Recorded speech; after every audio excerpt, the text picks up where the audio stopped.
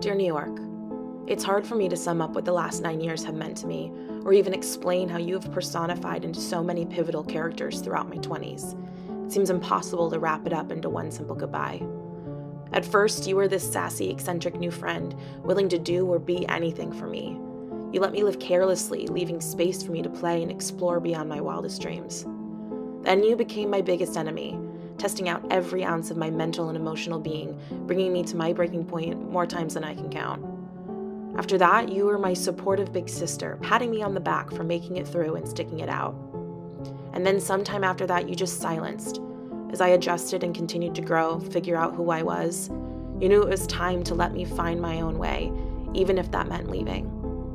My time on your concrete foundation has come to an end, and for a while, I didn't think it would ever arrive. But over the last decade, you shaped me into a fiery, independent woman capable of anything, and in turn, I realized I don't need you anymore. Leaving you is scary, but I know it's time. These were the best years of my life. Thank you for everything. I'll love you forever. Love, Carrie.